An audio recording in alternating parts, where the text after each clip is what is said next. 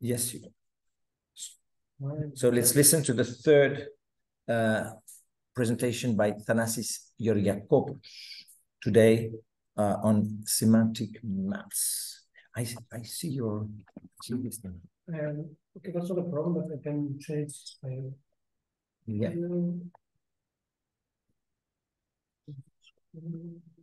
Okay, is that okay now? Yeah, better. Oh, wow. And yeah, and the sound I hope works well. Okay, it should be now. Should be okay. Can everybody hear Thanasis properly? Yes. Yeah, can you hear me? Okay. No, thank you. Just move that bar over there. No, the black one. The black one. Yeah. And this one? If you want. And the how can I do that? And move the other one on your name. Put it somewhere. Can I minimize those? I don't know. I can just. This is not a problem here, right? No, it's okay. Right. Okay. Let's get started. I can hear my voice twice for some reason.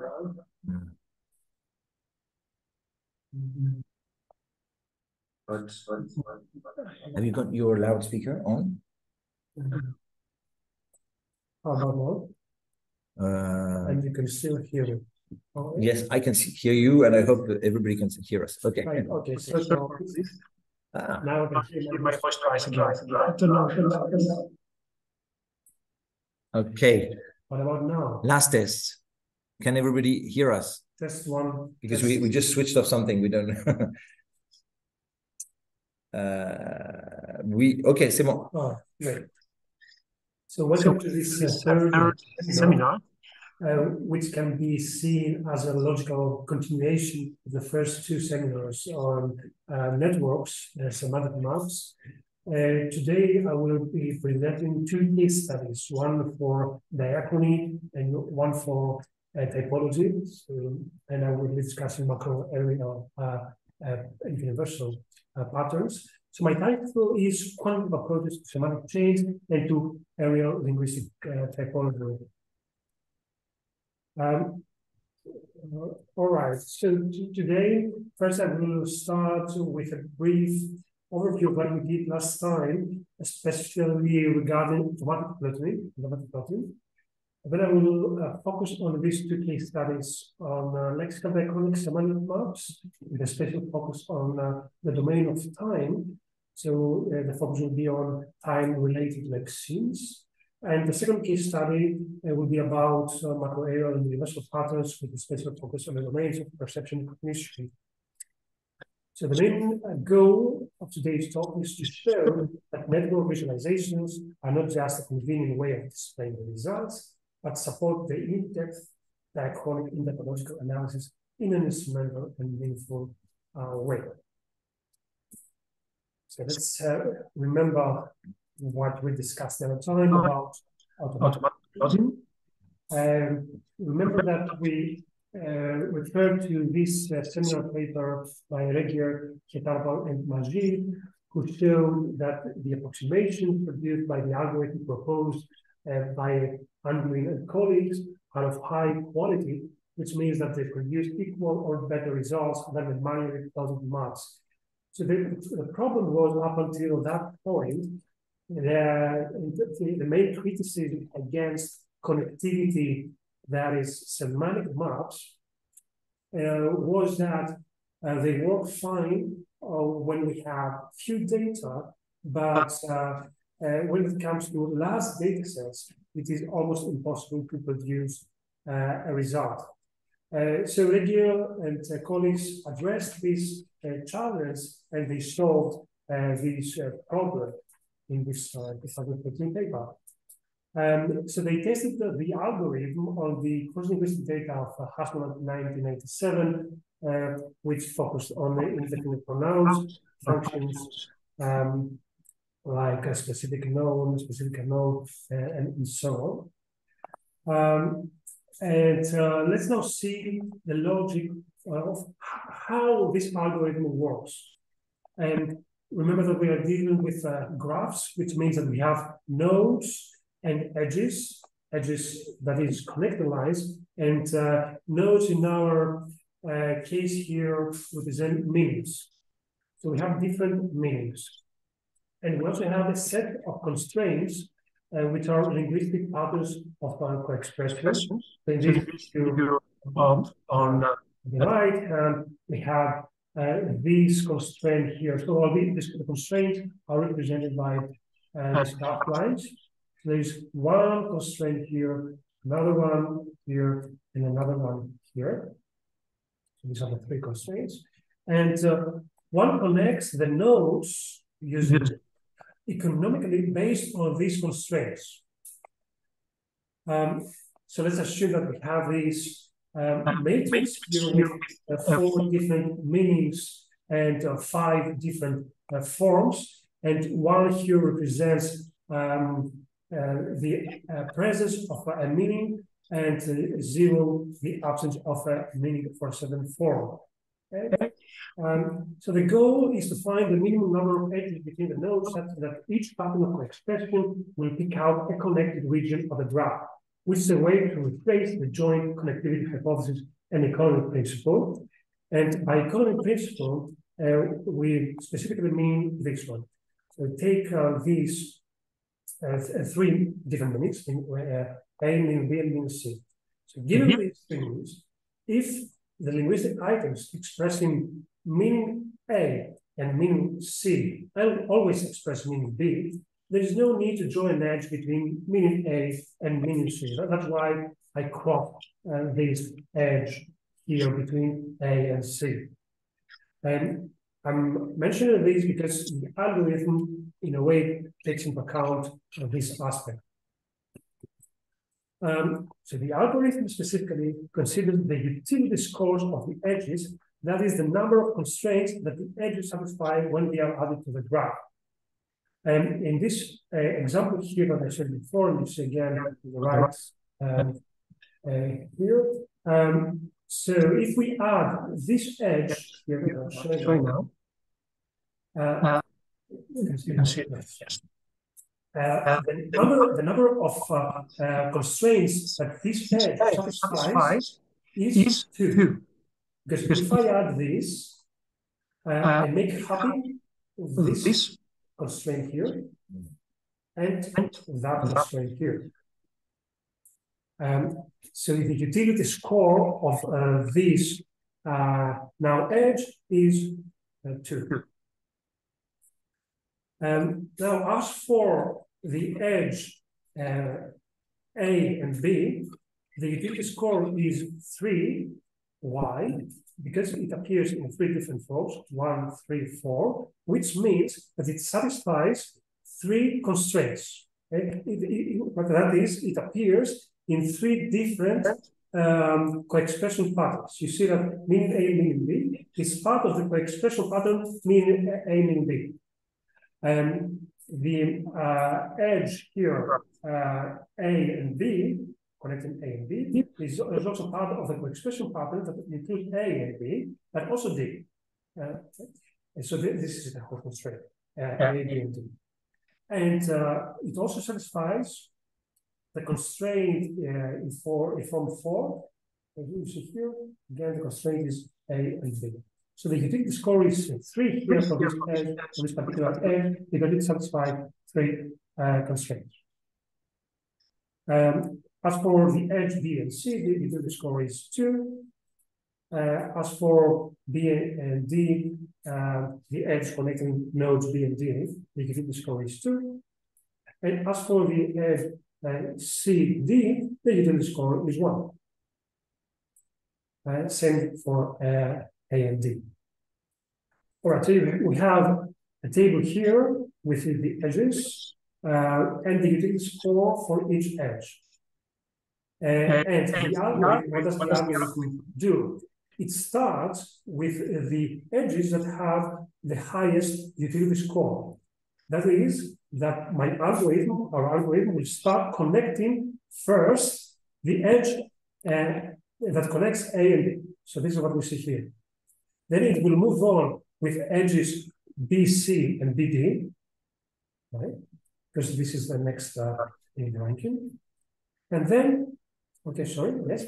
And then the algorithm will stop here because the graph is minimally connected and accounts for all the expression patterns of the table, all right?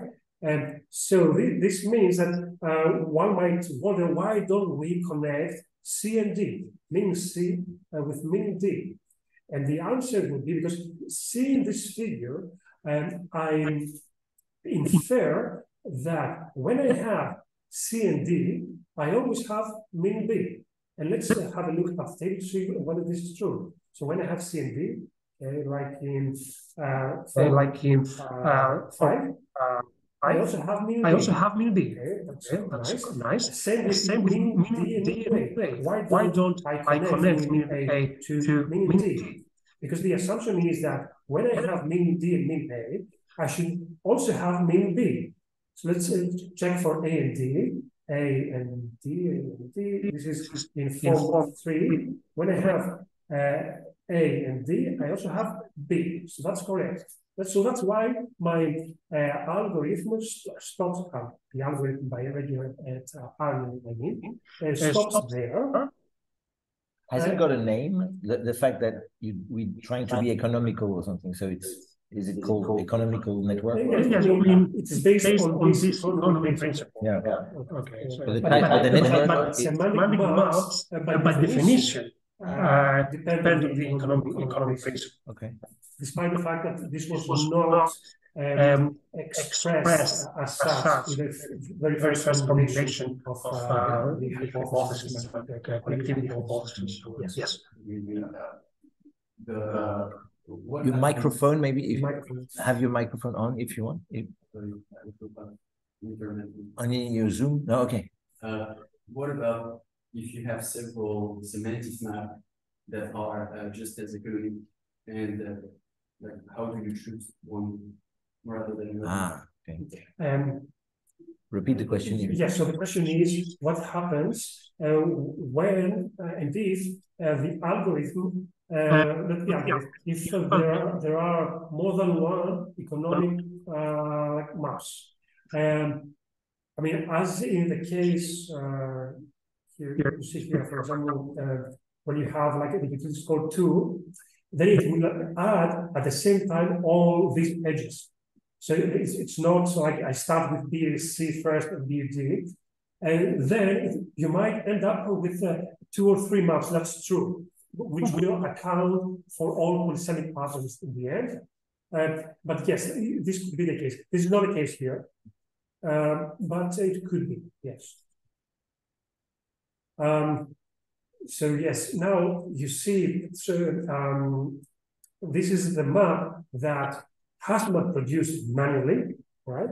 And let's see what's the result if we use regular colleagues algorithm. So they take this lexical matrix as input with a language column forms the second column in different meanings, with one representing absence or presence of meaning.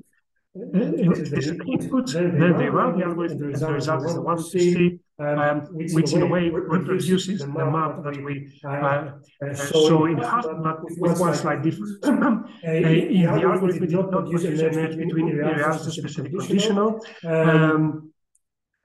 because it didn't. This was like a redundant edge according to regular value.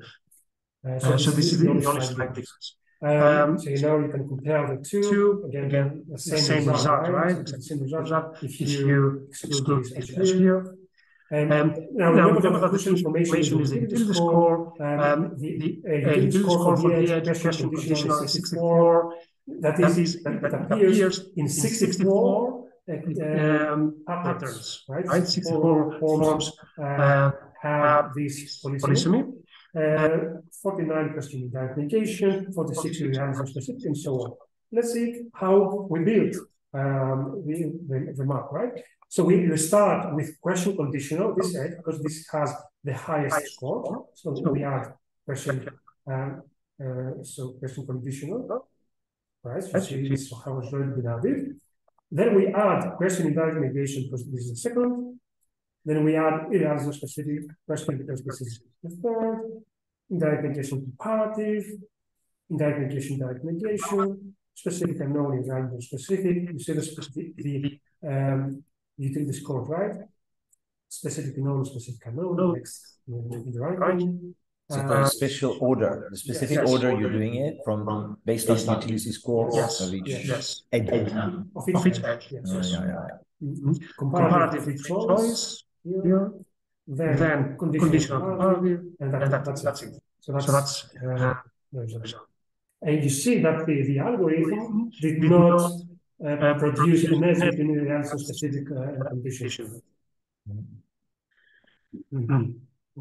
And the input was a matrix of ones and zeros, which you showed us.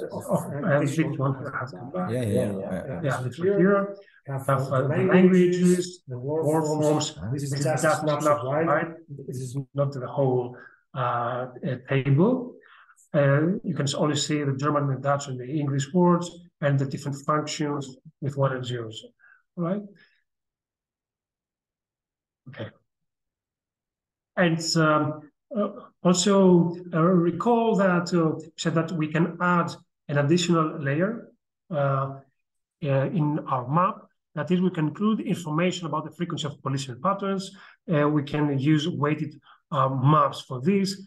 So we adjusted in a 2021 paper I co-authored with Stefan Polis, the algorithm by regular time, in order to take into account the frequency of attestation. So the more expression colexification pattern is attested, the more weight is added to our edge. And this is how the map will look like if you add the weights. So you take the information here that the conditional question, for example, is much more frequent than areal's non-specific question. In a way, we add the utility scores on the edge. And you can also add more information if you like. For example, communities here. So we run this modularity analysis, which detects automatically communities within your graph.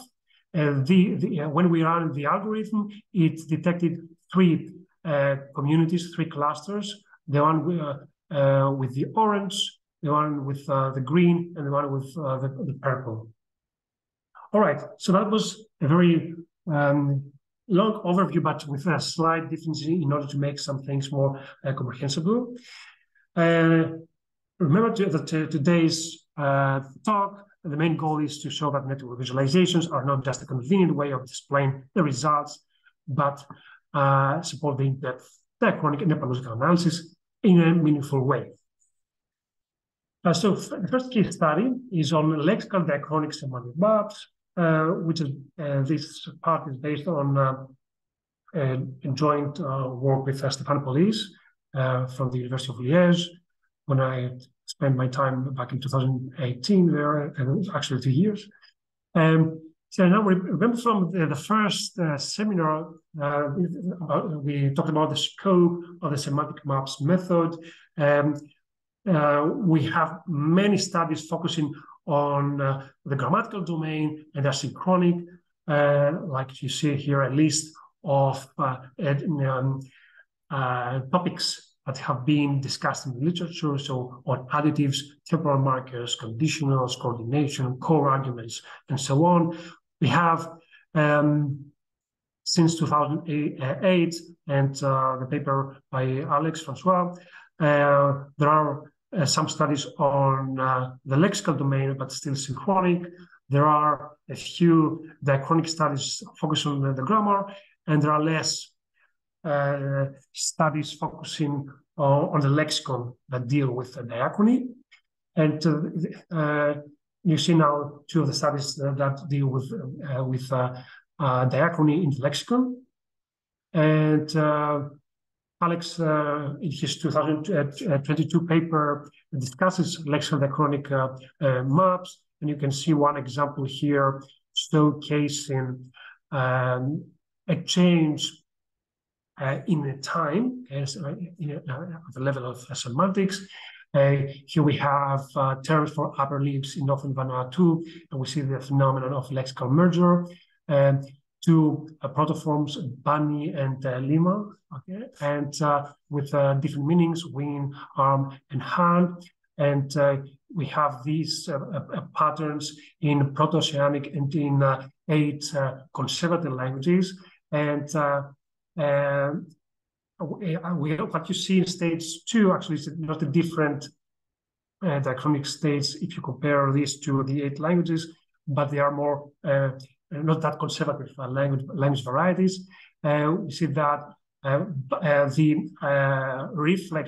reflexes of Lima have been lost, and wing, arm, hand are all expressed by the form Bani. And this is a way how one can visualize the result of thematic change in a nice map. So this, by the way, we can do like another advertisement here. So this paper of Alex appears in our special issue, which was published last year by Chaire Internationale. It includes new avenues and challenges in semantic research. It's open access. You can have a look at it and read all the interesting articles. So let's now see what we did in our work with Stefan on lexical diachronic semantic maps. So we designed a special protocol for constructing a lexical diachronic semantic map. You see the abbreviation here stands for lexical diachronic semantic maps. And you see the various steps of this protocol. You first have to choose your concepts. Then you identify cross-linguistic polysemy patterns, colexification patterns, polysemy patterns, whatever. We convert the polysemy patterns into a lexical matrix. We plot a weighted semantic map that takes into account the frequency of colexification patterns in the language of the world. Then we remove infrequent polysemy patterns, a step which is not that important, but we do this for specific reasons. We will discuss these later on.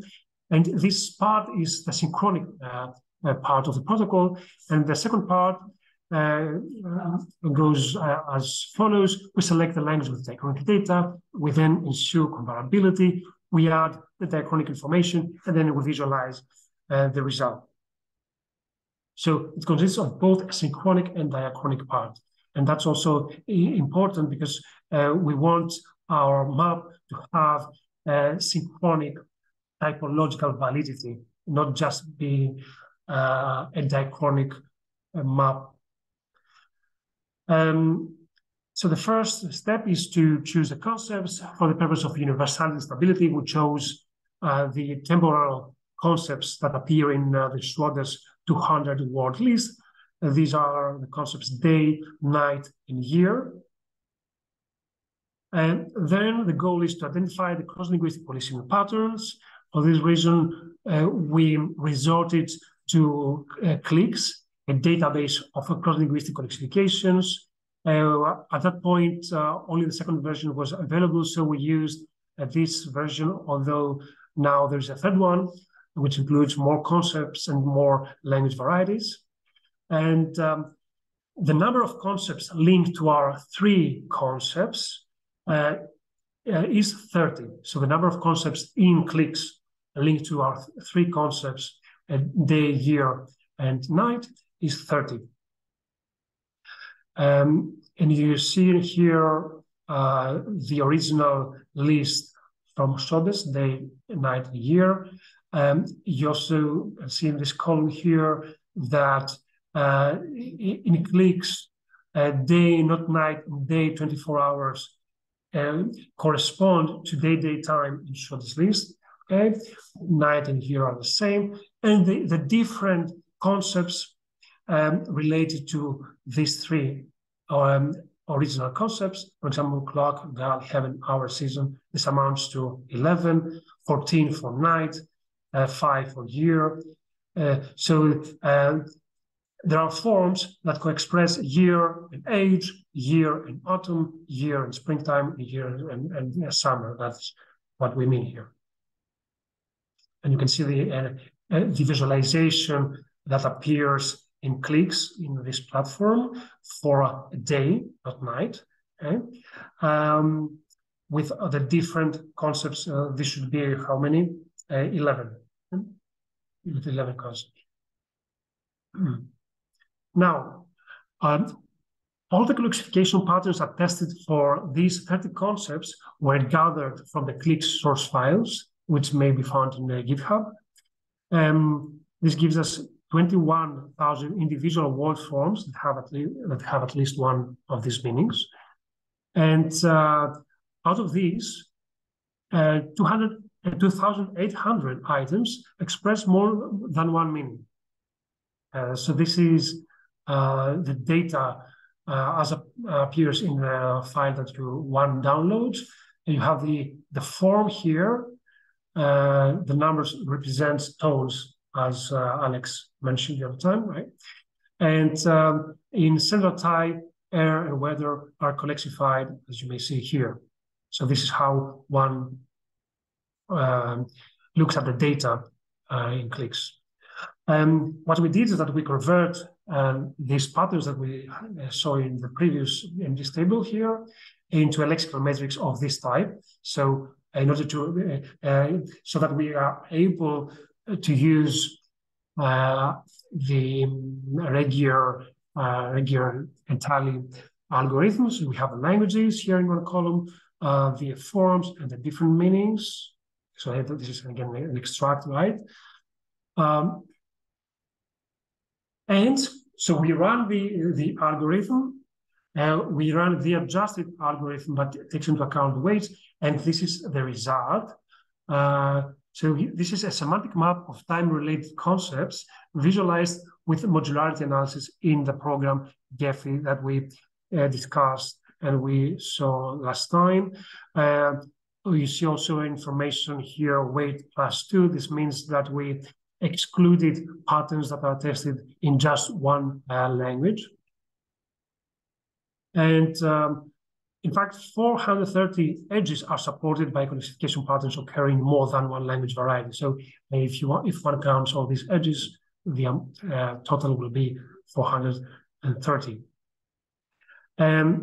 Now, we start removing the infrequent polysemy patterns. So this is the map now with weight +4. That is, we have at least four language varieties expressing these colexification pattern. And when we did this, one can observe that there are three different clusters, one for day and maybe also year, yes, this one. The other one with the night, black, and so on, and the other one with the late, slow, afternoons, and so on. Okay, one could also say that there is a distinct one with a year alone. So we decided to focus on this large cluster. We wanted to, in a way, delineate our topic because it's very difficult to conduct a diachronic analysis manually, because the diachronic part is manually done if you have so many concepts. So this step for removing the frequent polysemy patterns has this logic. And then we try to delineate it even further.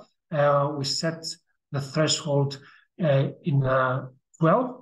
Okay? And this is the result, the ending semantic map that we use in order to add directionality. So you see that we have concepts like age, year, summer, sun, sky, cloud, heaven, and so on. This will be the focus. We will zoom in these concepts, and we will try to add, if possible, directionalities from one node to another, or maybe add other nodes if that's possible. I will show in such a case later on. The idea of raising the threshold, yes, is also mostly for practical purposes. You would say you have, instead of having like 35 concepts to deal with, you have. I mean, one might conduct the diachronic analysis using this huge map. So that's. It's possible. I mean, it takes more time. And, it takes more time, yes. I mean, indeed, if one finds the way to do that automatically, if you have the right resources and so on, I mean, ideally, you should use this one. Yeah. But we have to, you know. So it's like a filtering of concepts, retaining only the concepts with most colexification. Yes, because these increase the chances that we will find a semantic change in the languages that we use. I mean, of course, this might not be the case, but we have to apply a certain criteria there. Okay. And you may see the reason why in the very next slide. So we move on to the diachronic part, and not the very first, after this. So the next step is to select languages with diachronic data. Our focus was on ancient Greek and ancient Egyptian, 3 different diachronic stages for each language. We use corpora, several lexical resources to cross-check our data and so on. And now, we, for the sake of comparability, we use the definitions provided by the Concepticon, another resource. Why did we use these definitions? For example, you see the definitions for age, day, and sun here, because we wanted to look for the lexical items in ancient Egyptian and ancient Greek that mean age, or day, or sun, but we wanted to make sure that we are using the same definition. So that's the logic behind us resorting to this meta resource. So yeah, that's actually the real problem. Since we have to proceed onomasiologically, which means that we have to take into account all the lexemes that express in a particular language, that express a certain meaning.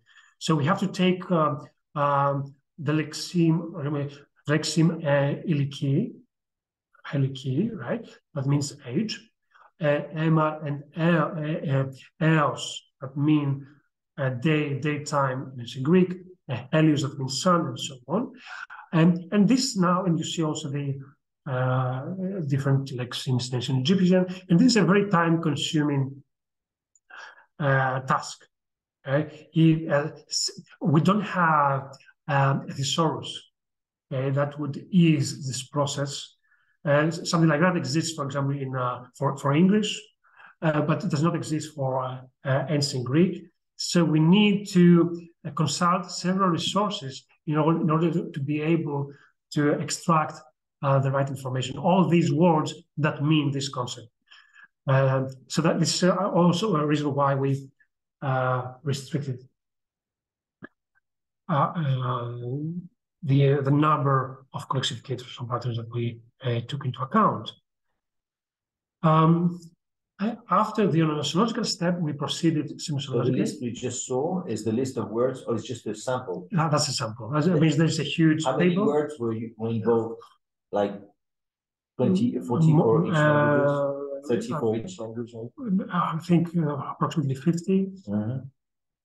Only for this domain, only from Homeric Greek, for the Greek. Homeric Greek, classical Greek, and Hellenistic Koine. Yeah. There's a question? No. Okay. No. And the diachronic side of it is not about etymology or something. It's about the sources, the philological sources we have on the long history of Egyptian and exactly. So yeah, the starting point is Homeric Greek. So if you have 2 meanings attested in Homeric Greek, we do not consider this as a diachronic colexification.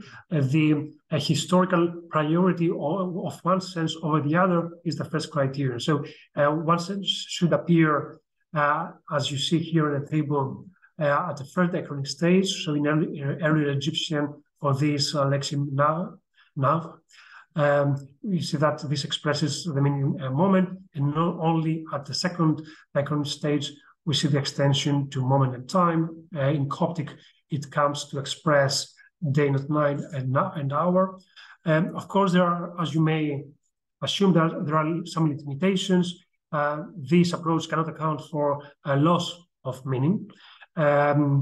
So the only thing that you can visualize here, of course, there might be some ways to visualize loss of meaning, but I don't know how. You may add an edge with a certain transparency or whatever, and this will indicate that, I don't know, that you miss a node or something. But as is right now, there's no way to represent loss of meaning.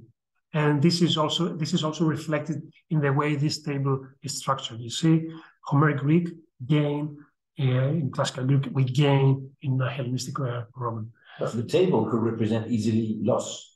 You will have one initially. At some early stage, you will have a 1, and then it becomes a 0. Principle. And then it's what you say is about the graph. Yes, of course, yes. It's difficult to represent graphically loss of meaning. Okay.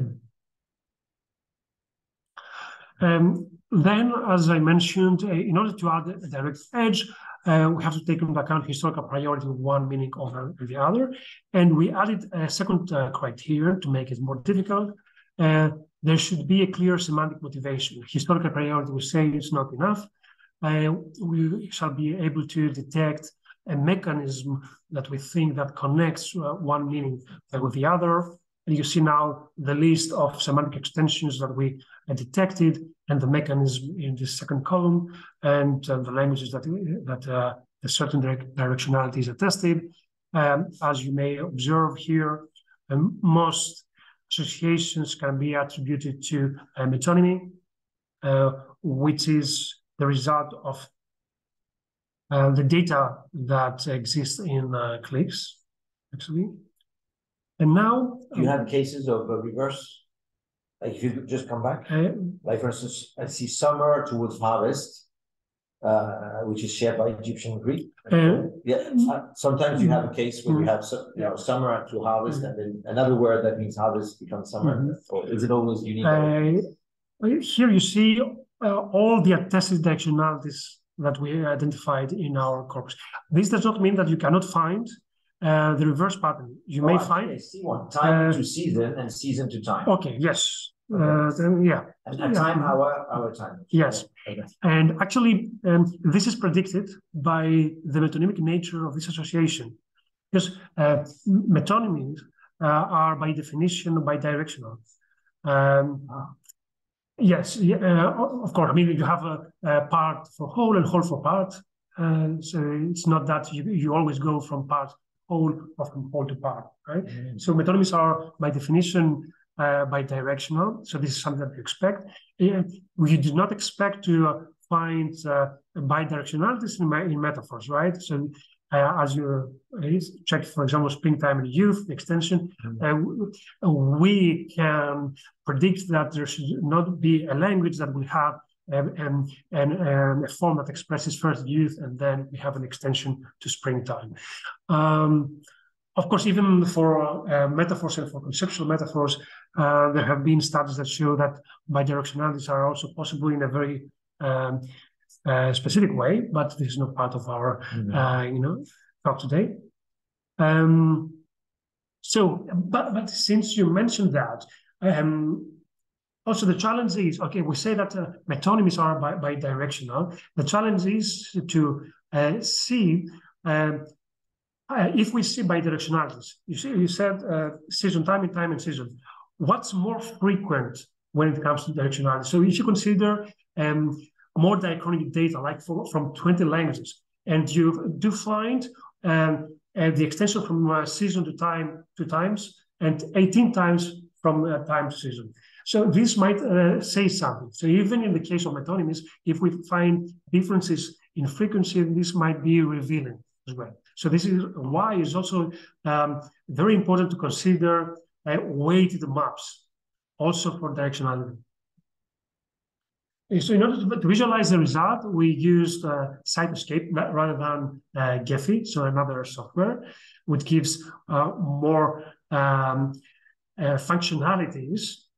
If we want to add more information, for example, we wanted to to use different representational conventions for metaphors, or for metonymies, or for synchrony, or for the diachronic. Okay, so Cytoscape gives this opportunity.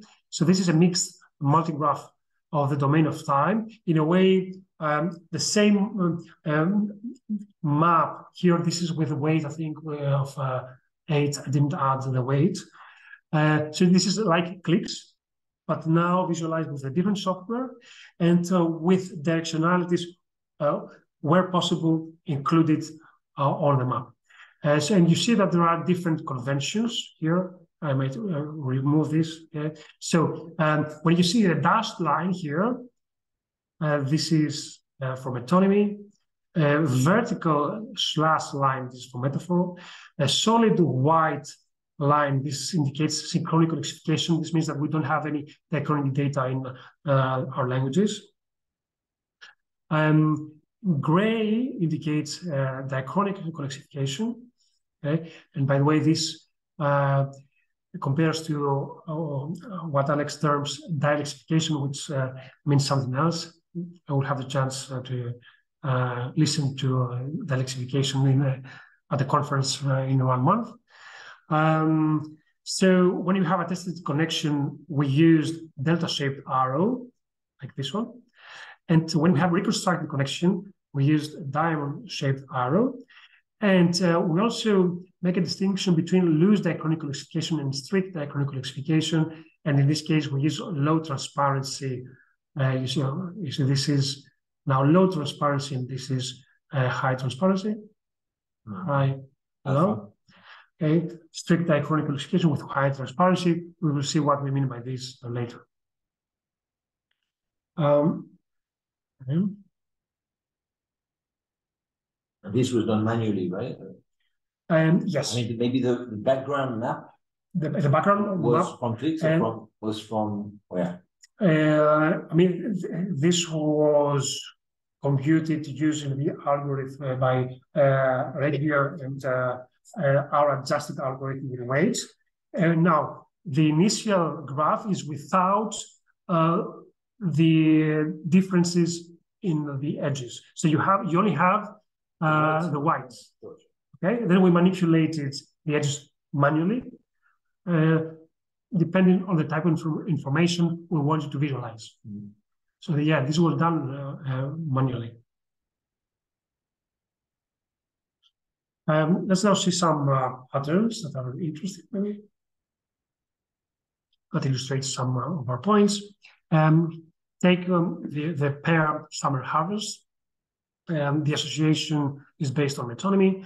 A particular period linked to a salient activity associated with the period. That's what connects the two meanings. So you see here metonymy, we have dashed line, diachronic, gray, a tested connection, delta-shaped arrow, and this is strict diachronic colexification. This means that at one diachronic stage, for example, Homer, we find one sense, summer, and at a later diachronic stage, classical Greek, for example, we find harvest. Okay, so one form has two different meanings, but at different diachronic stages, and this is what we mean by a strict diachronic colexification. Again, resulting to the distinction made by Alex François in his 2008 paper between strict colexification and loose colexification. So here are some examples from ancient Greek. The first one is for the meaning summer. The form is theros. After in Theisi, theros, Thessaluia, topore. But when summer comes, we reach autumn. So a textbook use of the word theros in Homer Greek. And then in classical Greek, you see in Aristophanes, Kaita ner edoxen ene talotrion amon theros.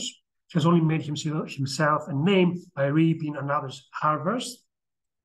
So that's a diachronic colexification. We see the same pattern in ancient Egyptian. Old Kingdom, the form for summer. I don't know how to pronounce that. So this is not expertise. So, but we have again the same pattern.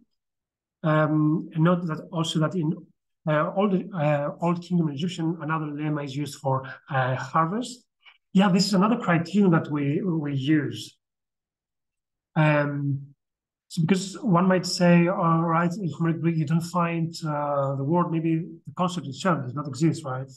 You don't find harvest, maybe a word for harvest, maybe there's no such concept or whatever. So one of the criteria was to search for other forms that maybe mean this, express this meaning. So in both Homeric Greek and in Old Kingdom, there is another lexeme that means harvest, but not some. So now another colexification and diachronic colexification is between springtime and youth. This is based on a structural metaphor of Greek mythology. So the connection of spring to youth. This is metaphorical. Let's see the examples. Now, in 5, this is from Homer. Hosate tula kai anthea gignetai hore. Okay, as are the leaves and the flowers in their season. So this means season here. Note that hore in Homer would also mean spring, winter, and summer, but always in a specific context, in a specific construction, together with a related meaning, like form. Eros, hori is spring season. Hori, himeri is a wintry season, and so on. In classical Greek, now this is from Skinnes, we find the word hora expressing the meaning youth. You see ean here, kale, kai, hora, dienogodes. Okay?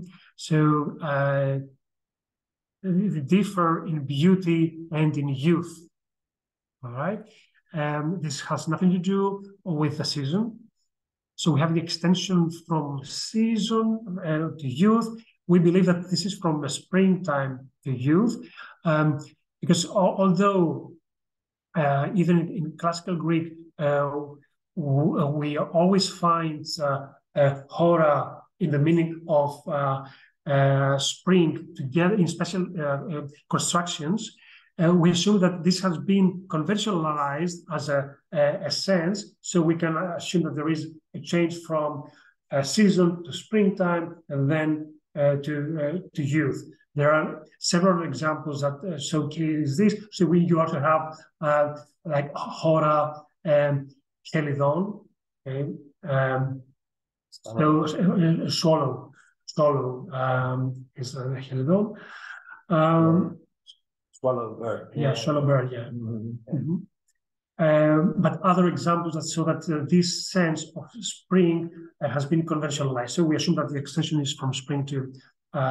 Speaking of conventionalization, you haven't mentioned, maybe that's implicit, that when you have what you call diachronic colexification, so sort of a semantic shift from A to B, the understanding and probably common sense is that there was at some point a moment of colexification. So in order that's usually the view, that in order to go from sense A to B, historically, you go through a stage of the word meaning A or B for a few generations maybe, and then going to ending up meaning B. Yeah, so I mean by conventionalization, I don't mean this. Yeah, okay. I don't mean this. So in most of the cases, we're dealing with instances of like A at diachronic stage 1 and A and B at diachronic stage 2. That's already a change. A change, but it's not a lot. You don't lose meaning A. So in most of the cases. So by conventionalization, we mean something else. So this is now in line with cognitive linguistic studies. So is this sense context dependent or independent of the context? So that's what we mean by conventionalization. For example, I will skip this. Another concept is semantic bridge. So there's Yes, some context yes, yeah. where you understand, like I'm going to the restaurant. I'm going to eat. Yeah. So it's a future meaning or a spatial meaning. So that's something in between. Yeah. So that's a bridging context. So when it was the season, it was the time of harvest or something like that.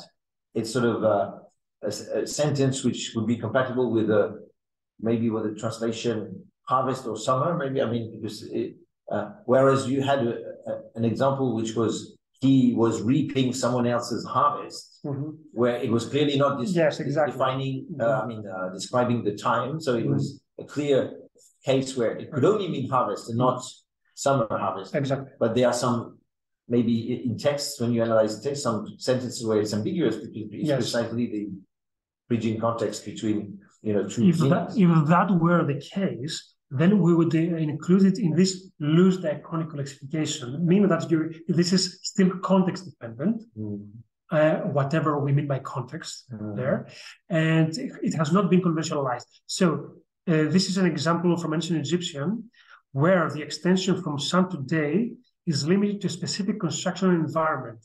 So this is not conventionalized. So you have the lexeme ra, which means sun, and when used with the quantifier now in the temporal expression ra nab, then it means day. So every sun means every day. So we will not consider this as a conventionalized meaning.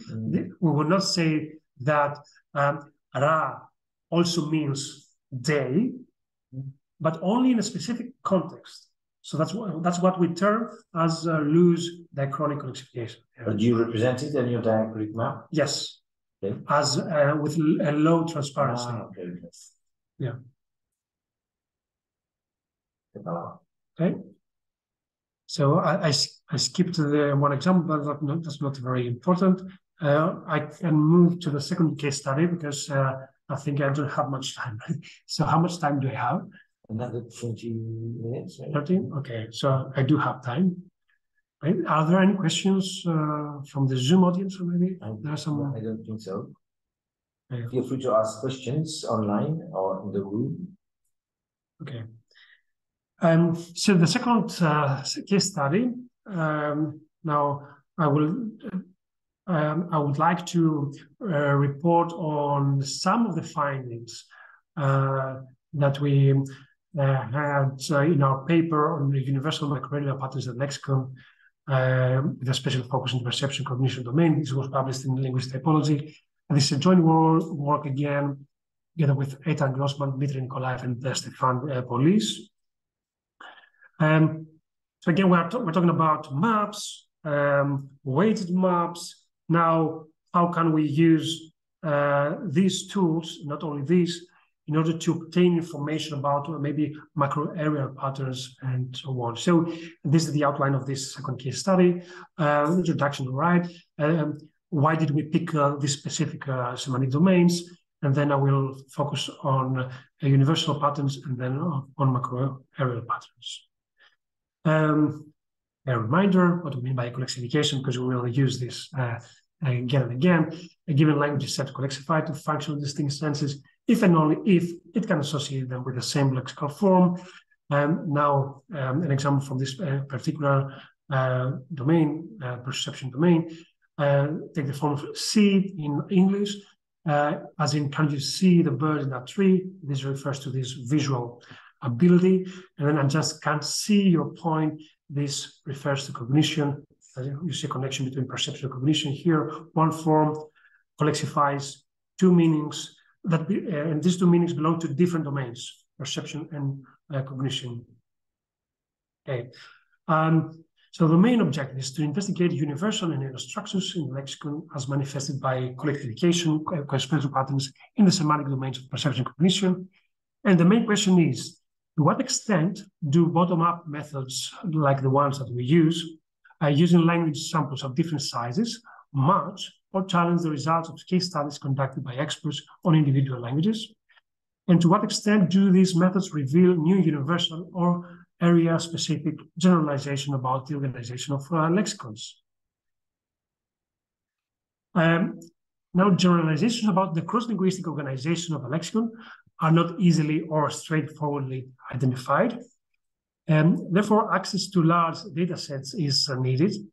In the past, the availability of such data sets was rather limited, which resulted in a very low number of languages that were considered in typical typological studies. And the number, low. The typical study on the lexicon range from 10 to 50. There are some exceptions with studies that rely on massively parallel texts. And nowadays, there is an increasing availability of resources that contain a large amount of lexical information, and this makes a large-scale typological studies on the lexicon possible. We have discussed many times the database clicks. There is also the database of the automatic similarity judgment program. There's also now the Lexibank, so many tools. As for the first two, clicks and the ASJP, these have been used recently in order to investigate areal factors in lexical typology. So there are some studies that have already done that. We use data from two different data sets. So Vanov's study of verbs of perception cognition, that's a 2008 study. And clicks, again, we used the second version because at that point this was not available, the third one was not available. And we also employed different exploratory strategies like semantic maps, colexification networks, correlation plots, and dimensionality reduction techniques. Today, I will focus only on semantic maps and correlation plots. So why did we pick these domains? First of all, both domains are central to human experience. You may read this from Eichenwald and Stork. Every language has a way of talking about seeing, hearing, smelling, tasting, and touching, and every language has a way of speaking about how one knows. Also, meanings belonging to both domains appear in the main collections of basic concepts, like in the shortest list. And the relevant literature reports on within-domain meaning extensions, okay, like from see to hear, between-domain semantic connections, like from see to know, and both universal and cultural-specific patterns. So there are some studies that we can use as a background or backdrop against which we will assess the validity of our findings. Our starting point is concepts sight and hearing, so the domains sight and hearing. Why? Because these are universally more prominent than the other sensory modalities like smell, taste, and touch. And these two, sight and hearing, these two modalities are cross-linguistically more closely connected to mental perception than smell, again, taste, and touch. So mental perception like knowing, understanding, things like that. And here we also make a distinction between control activities and non-control experiences that has been made in the relevant literature. The textbook example of a control activity of a verb expressing a control activity is look. Non-control experience, see is one of the verbs that express such a non-control experience. I have the experience of the event. I look at something, I see something, I don't have the control of the experience. Now, as for semantic extension, there is a distinction between intrafield or interdomain extensions and interfield or interdomain. So within the domain and across domains, so that's the difference. As for the intradomain extensions, this is again a very famous, very popular hierarchy proposed by Wiberg, who suggests that sight is more prominent than hearing, which is more prominent than touch, and then smell and taste are less prominent than touch. And this has to do with markedness. So, or I mean, if you take a verb, how one can reach this hierarchy. So a verb which prototypically has a side meaning, so meaning see, will then extend to meanings like here, meanings like touch, and not vice versa. So not there won't be a verb meaning here which will extend to the meaning see. So this is based on several markedness criteria like structural coding. Take this example from the language Jaru, where the form for sight is less coded than the form for hearing. You see that the form for hearing is based on the form for sight with the additional affix attached to it. Mm-hmm. So this is another indication. This is what we mean by markedness and as regards coding. Now, that hierarchy could be used for many hypotheses, not just the direction, or I mean, could be about the directionality, mm-hmm. or like a word meaning sight, can like to see. Mm-hmm. Can it extend to here? Yes. That should be one hypothesis. Mm-hmm. But it could be many other things like morphological complexity or morphological complexity. Yes, it could also be that even what is this here? A textual frequency. That mm-hmm. verbs meaning see will be more frequent in a text than verbs meaning here. Okay. Again, these are hypotheses. I mean. Yeah, and there could be counterexamples. Of course, we could find a word which meant here, which in some language.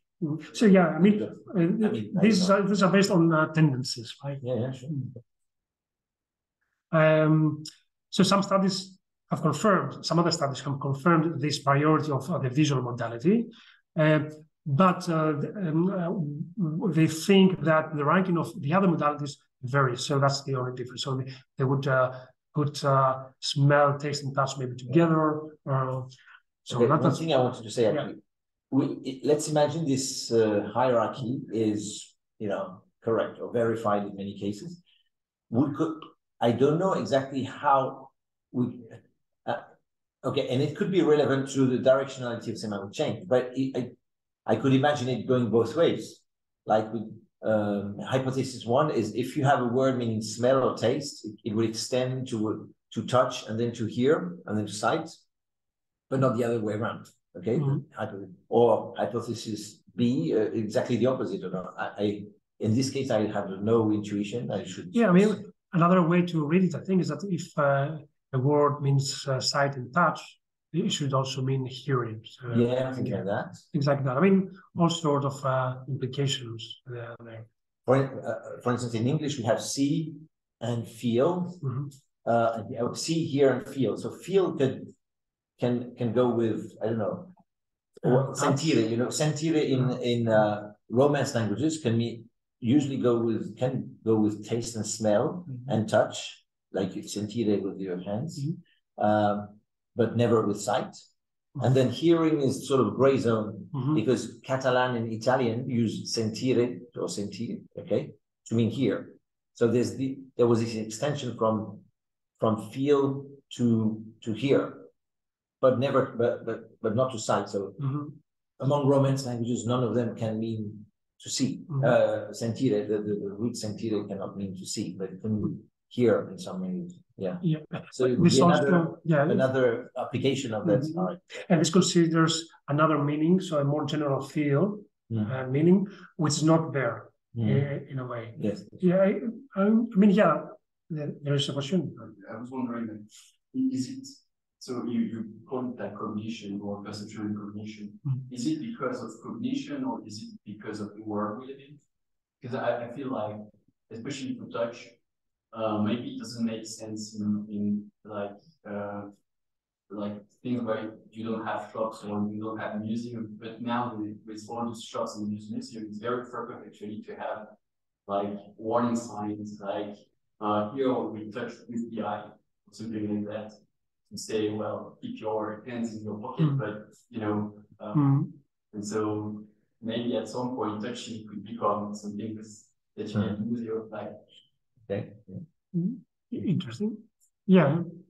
Why not? And so your point in this slide was about this hierarchy and saying what? That the visual modality. I mean, yes, the visual modality prevails in a way over all the other modalities. Okay. So, in general, sight and hearing are predominant, and that's why we picked these two. Okay, so that's our first criterion, right?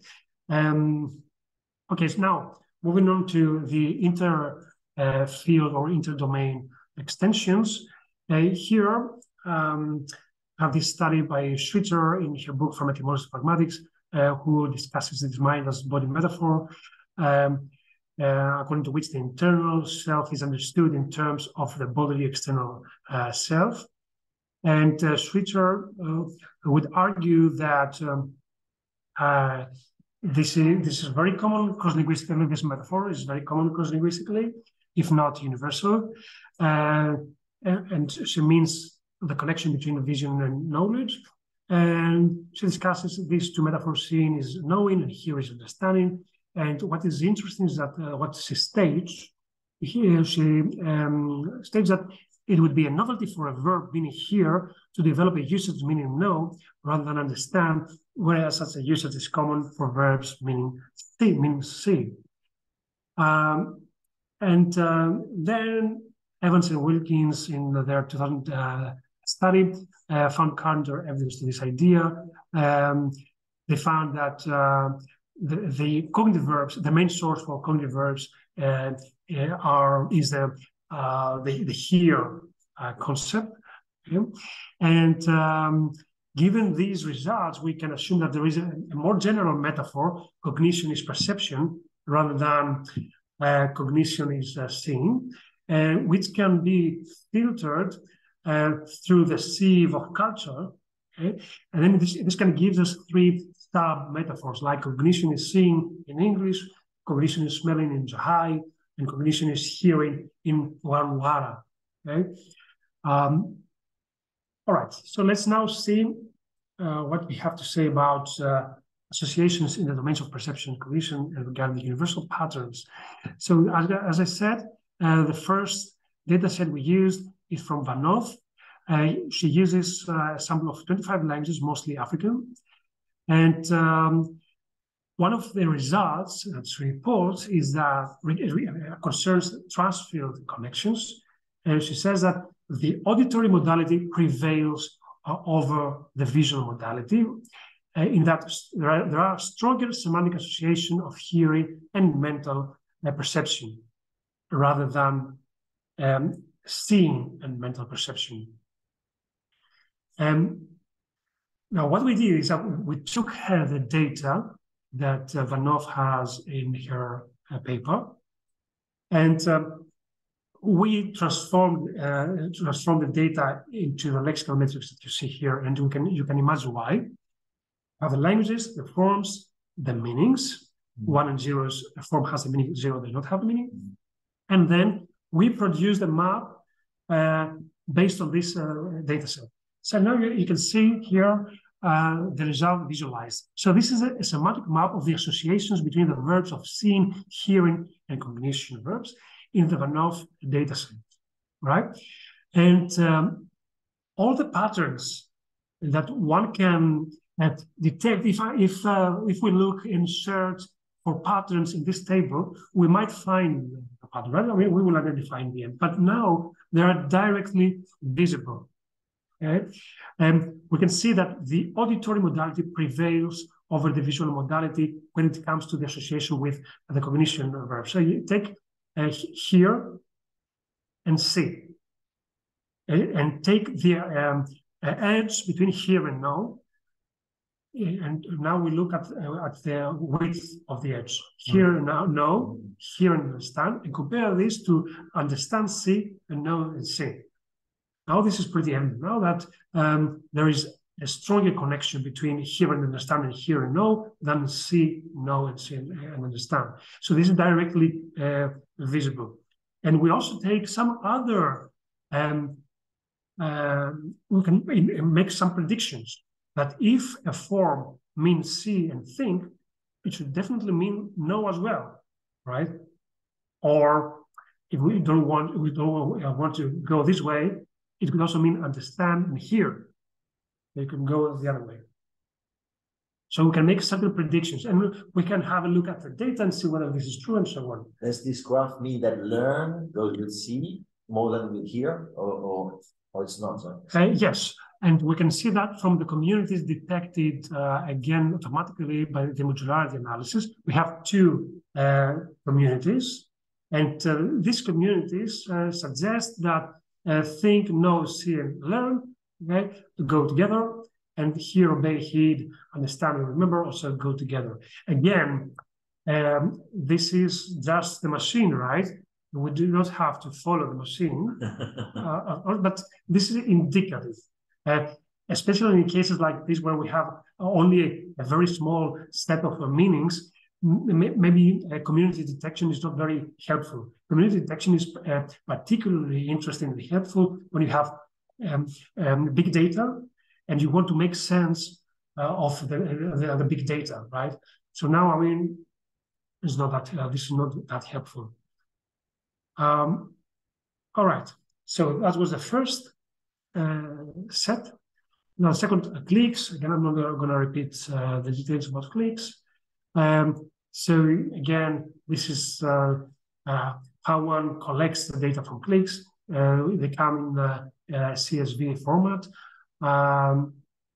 So all the meanings that are tested for lexemes that express at least one of the four concepts: see, look, hear, and listen. This is our starting point. See, look, hear, and listen. We have 4,000 different word forms, 800 word forms colexify these two meanings, okay? And the forms could express 362 meanings in total. So you see here the language in red, the form, all these forms in blue here, first cell, co-express, see, and know. All these forms in blue in the second cell here, co-express, see, and find, and so on. And again, as before, as previously mentioned, we converted this table to a lexical matrix of this type, and we run the algorithm. So this is again our input. Okay? We use the adjusted algorithm, which takes into account the frequency of attestation, and which also takes into account the economy principle. I'm not going to repeat this. If you have questions about the economy principle, we can get back to this later on. And that's the result. All right. Again, the point of departure is the meanings see, look, hear, and listen. Right. So we see different meanings that are associated with all these four meanings. And so if you say that look has these meanings, see has all these meanings, hear all these meanings, and so on. And this map respects the economy principle that I showed you before. What we can infer from this is that cognition senses. Still from the back of the No, now this is from clicks. Okay. This is from clicks. Cognition senses, like know something and understand, mediate between the domains of vision and hearing, right? Mostly, except, I mean, there is an exception here with two languages expressing hear and see without the need to express know or understand as well. But there are 2 or 3 languages, I think, and they belong to here and see. Yes, and without know, without understand, okay. And they come from the same language family, and so there might be also an areal thing. I don't remember which language, by the way. So now, non-control experiences like see and hear are linked directly to cognition. So hear directly to understand, see directly to understand, see know. While control activities like look and listen are not. So in order for look to mean understand, it should necessarily mean see as well. Same with know. So only non-control experiences have a direct link to cognition. does it mean that understand is a non-controlled activity? I mean, that linguistic, that languages tend to favor the idea that understand is a non-controlled. Yeah, as it is anyway. I don't know. I mean, that's an interpretation. I mean, just stating what we see in the table. I don't know what the consequence of that. But it's interesting. For instance, obey. Yeah. Obey is close to hear and to listen. But obey, like obey an order, like a child who is asked to do something, whether they obey or not. That's a control activity. So it's interesting to see that it has strong links to listen, which is the control one. Unlike understand or know, which it goes with, which I mean, this can only have to do with the fact that the concept of a non-control experience is more central. Which is also reflected in the map, right? So you see the centrality of the node here as compared to the node listen. Right? Same with see and look, although look is more central than listen. Okay, so this might have to do with the centrality. You've published this draft already? Yeah. In 2022. No? 2021, 22. I don't know. Yes. I think it's 2022. Yes. All right. Yes. So we see that colexification see and no 17 times. Here and no 11. Here and understand 43. See and understand 6. So now both cognition meanings are more tightly associated with the here cluster. Understanding now. What do we mean by that? Again, this is the result of the modularity analysis. So you see that understand and know are green in a way. So the modularity analysis place them together with here. And meanings belong to the other sensory modalities such as feel, smell, taste, form a group with here rather than with see and look. So taste, okay, see here, smell, right? Feel, all these cluster with here. And now, yes, I mean, which is coherent with the hierarchy again. Yes. All right, and now this is another map. Now, the point of departure is different. It's again based on this is the CLICS data set. This is the semantic map for the colexification patterns in the domains of perception and cognition. Now, for the whole domain, this one was only for the starting point was the meanings see, look, hear, listen, only the 4 meanings. And this now does not have as a starting point only these meanings, but it considers the whole network. So we have 22 standard concepts belonging to the semantic field. So if you count this, you go, the amount is, the total is 22. And we extracted all the verbs that colexify at least 2 meanings from this set of meanings. Okay? We have 62 colexification patterns and almost 900 unique forms. Now, regarding intrafield associations, senses belonging to other sensory modalities, like taste and smell, are grouped with here again. Feel behaves as a kind of hypernym, connecting all these here, taste, smell, listen.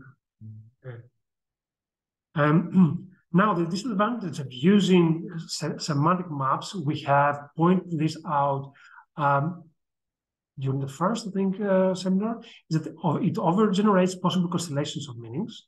And what does it mean? That it predicts patterns that are possible but unattested. It predicts, for example, that there should be a pattern obey, believe, think, right? Obey, believe, think, although this should not be a pattern in the language of the world. Or it also predicts very unlikely patterns. I mean, a pattern like meet, get, and find, right? For example, if that's unlikely, whatever, it predicts that they might exist. So this is a problem with semantic maps. It is solved with colexification networks, but you miss other information. Again, that's not part of our discussion today. You say it's a disadvantage because it doesn't use the economy principle. It doesn't follow. Disadvantage for the semantic maps is like yeah, it predicts too many links, yes, which don't exist. Exactly. Yes. Is it a matter of? Is it a problem of the economy principle that you described earlier? That yes. Or it's another. Yes, it's part of the economy principle. Mm-hmm. Now here, we're still at this broader view where we consider the 22 concepts that belong to this perceptual cognition domain. And now, from this data set, what is interesting is that here you see the number of meanings per word forms in the data set.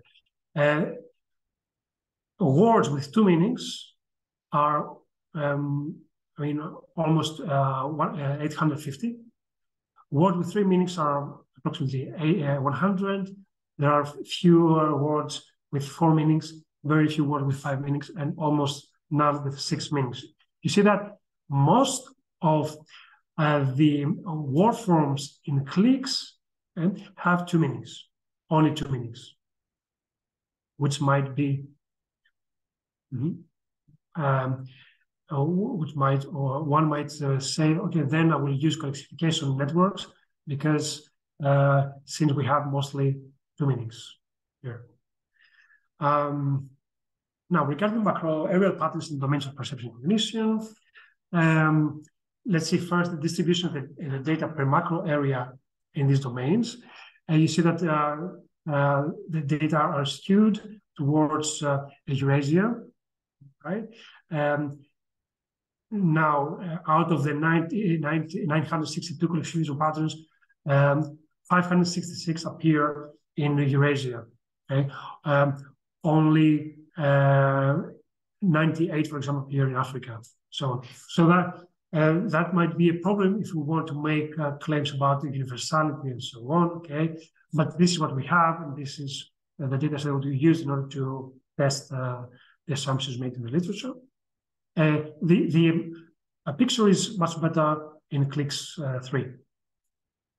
So you see here, for example, this is the figure translated into the table. I'm going to repeat this again. Now let's see some macro areas. That's the African macro area. You see here the semantic map with the weight 2. One interesting classification pattern is between here and taste, which is well here and taste, which is well represented. All of the sensory modalities are linearly connected in this macro area. And also interesting is the fact that know and understand do not mediate between vision and other sense modalities. Okay? The fact that you see the disconnected nodes here means that they do not reach the threshold of 2. So there are only one language, for example, that co-expresses know and belief or whatever. So the edge was deleted. Now you compare this to the map from Eurasia to see what happens with hear and taste. Now taste is disconnected in Eurasia. Here in Africa, hear and taste are connected, despite the fact that the numbers are much lower in Africa. And if we check correlation plots, we will see again this pattern, the fact that here,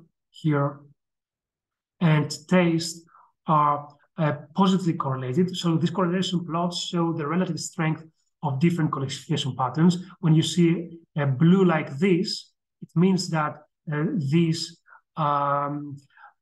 two senses are strongly positively correlated.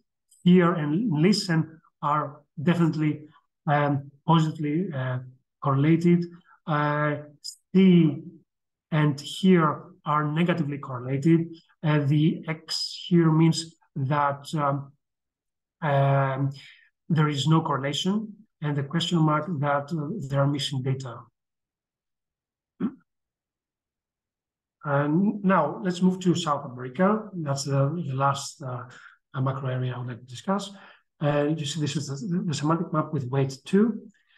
I would like us to focus on the no here pattern and compare this to the Eurasia. So no here are not directly connected. So now you see that semantic maps could be a tool that could help us identify patterns that are area specific. If you compare the different maps, you see that there are some differences, and this might say something. Or say, let's have a look at it. And this might reveal interesting results. Now, as we talk about here and no colexification. So as far as this colexification is concerned, you may see the distribution here. The black colored dots represent no attestation of the colexification pattern, and other than black colored dots like pink, yellow, blue, green, and so on, signal that the language varieties show this pattern. And you see that this pattern exists in different language varieties in South America that belong to different language families. So you see different colors indicate a different language family as well. You can add North Vanuatu. Okay, great. Thank you. Now, let's focus on feel and taste, and that's the last pattern. Feel and taste. You see now again what happens in Eurasia. Here, taste disconnected. You see the distribution once again, what happens in South America with 3 or 4, I think there are 4 language varieties that have this pattern. We could also check the correlation plots, and you can see that taste and feel are positively correlated, and know something and hear are negatively correlated. So now you see that the semantic map tells us that there is something there. You see an association. This is area specific, but the correlation plot tells us that this is a weak association. That's what we mean by this red here dot. Now, I don't know if you want me to skip the general discussion or just 3 minutes. Okay. So regarding the first case study, we think that this work on lexical diachronic semantic maps contributes to the field of diachronic lexical semantics. It brings together research of semantic maps and mini chains. It focuses on the lexicon and diachrony, and that's the important thing. That's something that we need to see. We discussed this protocol. What is important about this is that the output of diachronic investigations can be assessed against the background of big typological data about synchronic meaning associations. So it's not like that I'm interested in one association, summer harvest. I'm looking for the word meaning summer and harvest, and if there is directionality, I'll report this, I add an arrow, and my story ends there. So having this big synchronic map brings an advantage to this study. So we can have like a bigger picture that takes into account both synchrony and diachrony. So the protocol does not ignore synchrony. Regarding the second case study, the semantic maps show that intrafield connections between verbs of vision and hearing are mediated by interfield connections, that is via the cognition domains of knowledge and understanding. Control activities as those instantiated by such verbs as look or listen, listen.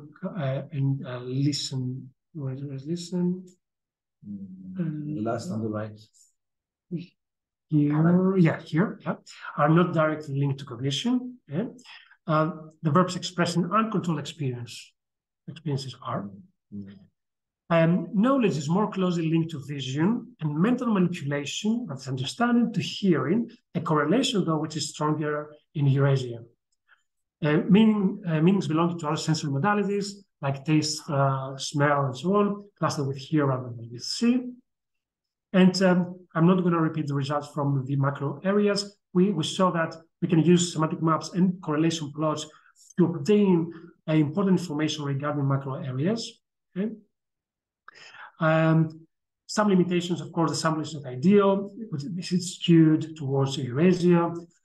We talked about the problems with semantic maps, and even techniques like correlations can be fooled by unbalanced samples. So what we see as a result in the correlation plots might also be a result of the problematic data set, if you think it's problematic.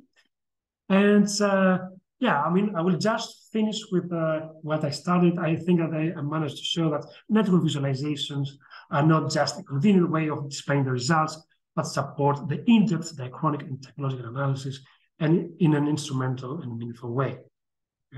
So thank you very much.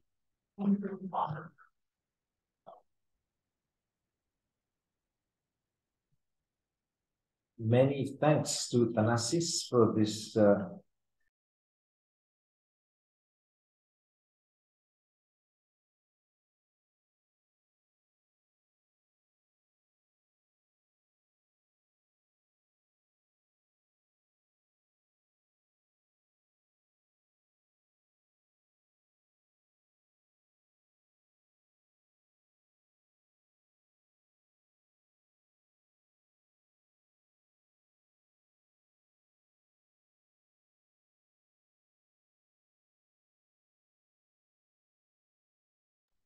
Yeah, okay. I was reading, thank you, sorry for, I hope you guys can hear now. Did you change? So the question is why do we deliver to organize data by geographic region rather than by language family? I mean, you can do both, right? But I mean, what do you mean by that? I mean, do you think that we will obtain different results if we do so? So by focusing on macro, I'm muted. Yes, I am muted. Sorry. All right. Okay, I was muted. Sorry. Okay, I was wondering, you're asking this question because you think that you would obtain different results if focusing on language families rather than macro areas. The thing is that by focusing on macro areas, we are able to detect some patterns that are attested in different language families. Whereas if we focus on language families, this will be like we have to repeat this process many times in order to obtain the same result. So, for example, in order to have this result here, we can obtain this only by focusing on macro areas. Of course, you can just start working on a specific language family, then extend your research question to another language family. But you will end up having the same result, but through a different route. I don't know if I understood. I mean, I agree with Maria Carali that it could also be done by language family. Yeah, it could also, definitely. That's not a problem. And it would, and then depending on, in some areas, it would give us more fine-grained data. And as you said, like South America has several language families, you know, so we would have even more fine-grained data. Yes. But and Maria says we don't know. We don't know if there will be differences or not. Yeah, correct. So, well, it's a question. I mean, intuitively, we believe that the patterns, but it's a hypothesis that could be empirically tested, that the tendencies that you've shown, what I think many of us believe is that they are areal rather than phylogenetic. But of course, you know, this could be tested more.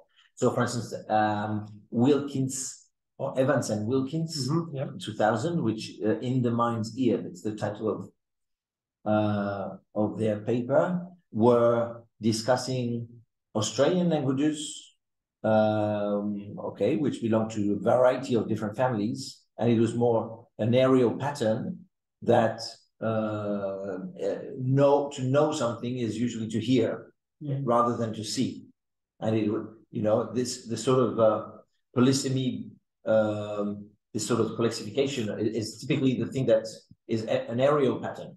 So yes, it could be tested also by genetic family, but probably areal is another way to refine the data would be to go to be finer than continents, because of course when you do Africa as a whole, Africa is not one area; it's a set of different areas. Of course. That's why we're talking about macro areas. Yeah, macro. And to use the distinctions made already within cliques. I think this is the distinction that they use, like different. If I'm not wrong, because I have to go back to the data, I think this is the distinction they are making. Yeah. So they have like one category for. Somebody says Africa has many language families, and and it also has many areas. Correct. Correct. Yeah. Thank you, Maria, for the question and for the comment.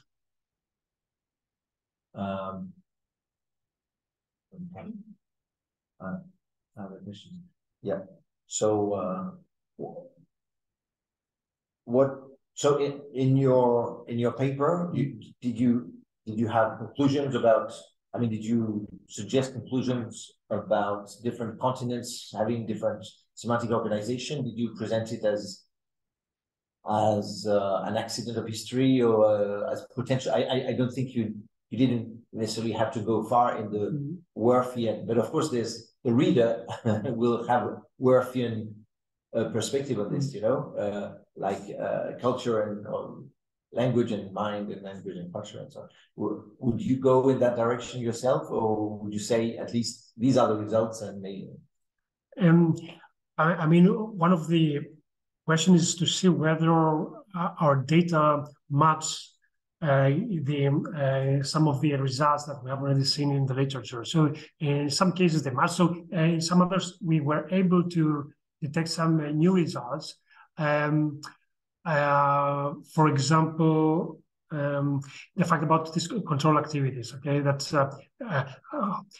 what's the connection between non-control experience and control activities and cognition verbs and so on. So this is something that we did find from the data that was not reported, but we didn't dare to make claims of the type that you suggest, because the data set, the sample is biased towards Eurasia. Then mostly, and if we compare the Eurasian map and the universal map, you see that in a way the Eurasian map reproduces or I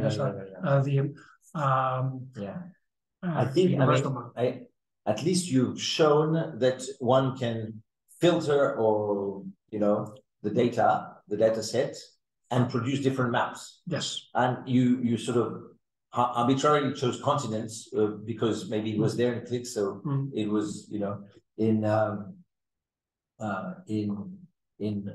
had Africa and you had the Americas. I can't remember the name. Eurasia, South America. So one could criticize maybe that choice. Why Eurasia, why Africa, and why not families? That's a good point. But I think methodologically, you could have chosen other things, but at least you show that you don't get the same semantic maps if you don't.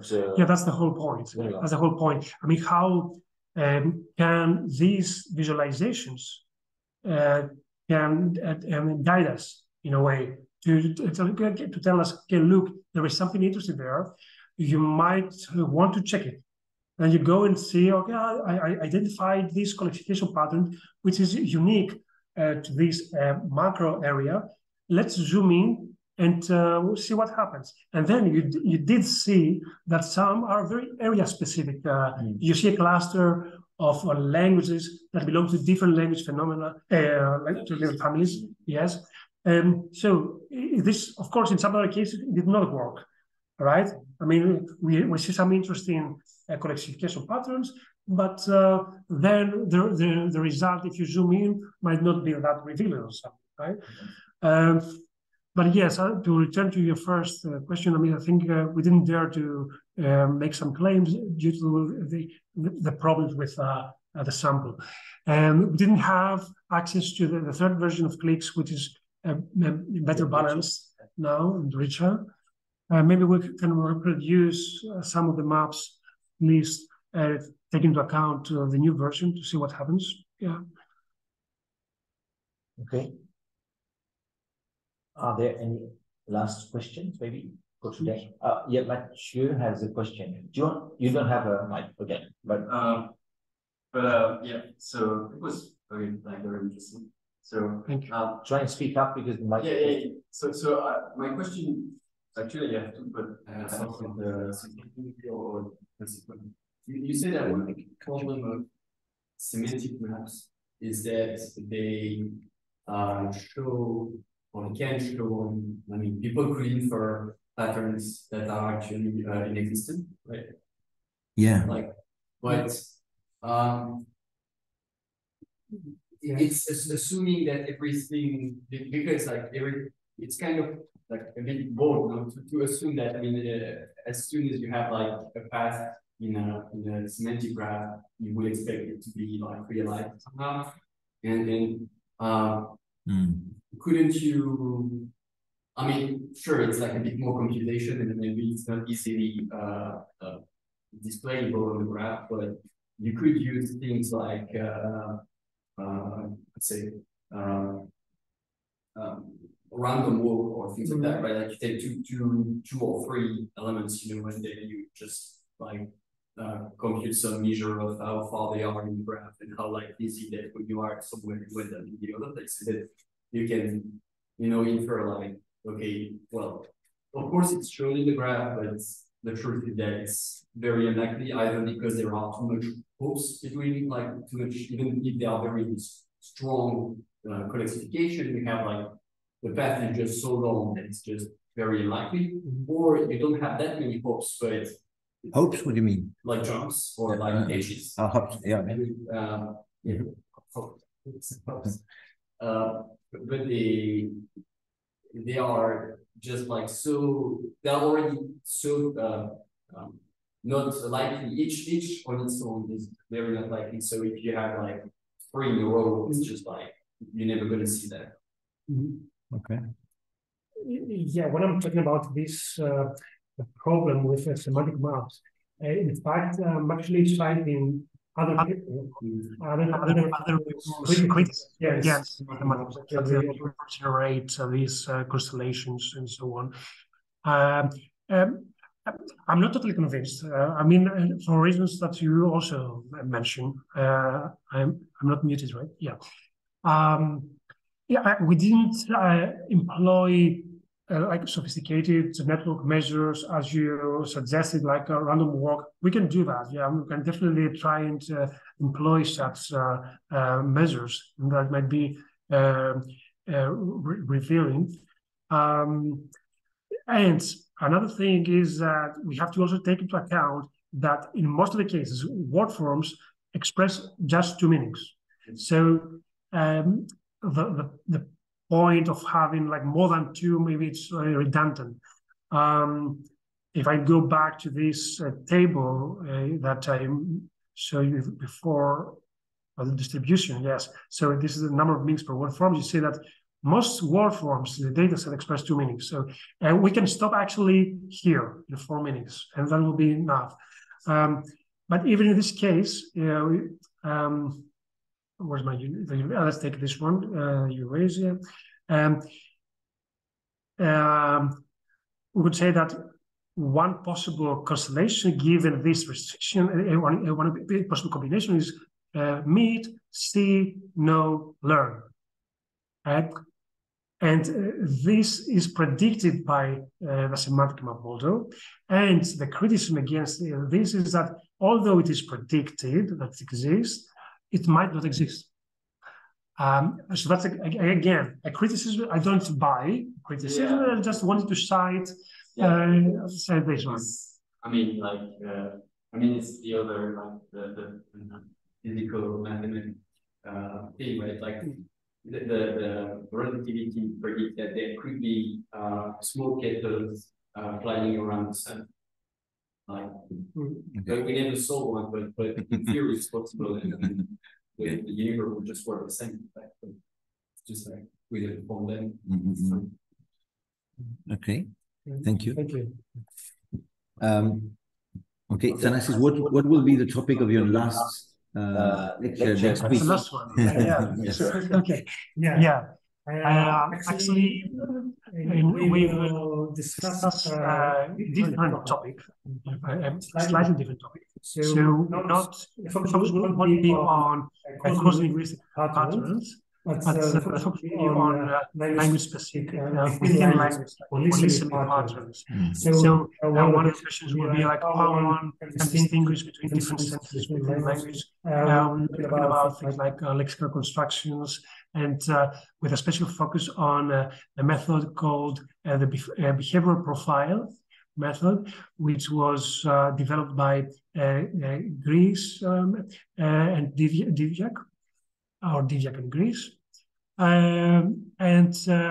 The data we'll be discussing will come from ancient Greek and modern Greek. So a bit a different story there. Thank you very much, Christopolis. Thank you. Thanks to everyone for following this third lecture today in the room or at the other end of the waves. So I'm saying goodbye to everyone and hope to see you next week for the last session of this lecture series. Thank you. Thank you very much. Thank you very much. Thank you for the questions.